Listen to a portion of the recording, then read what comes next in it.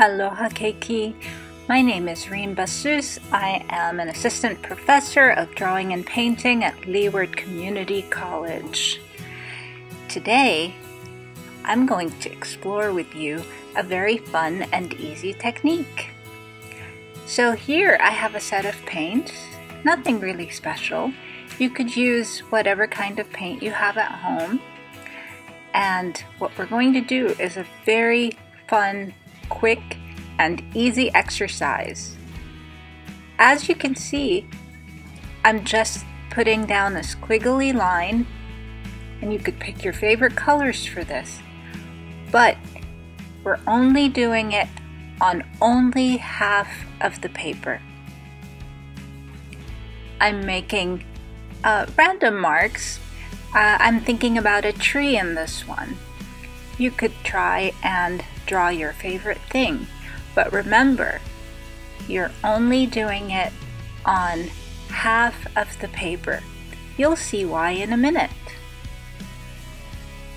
Some more squiggly lines. I used two different kinds of green, and as you will see, two different kinds of yellow.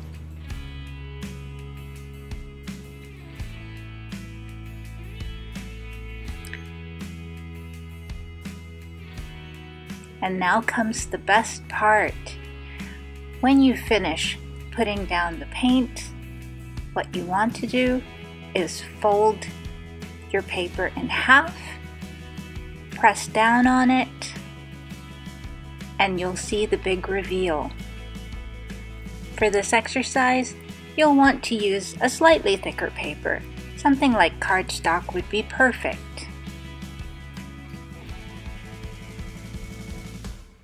And finally, you'll get to see what this magical piece looks like. This was a lot of fun. I hope you enjoyed this little video. You should try this at home. Thank you for joining us today. Check out our other videos.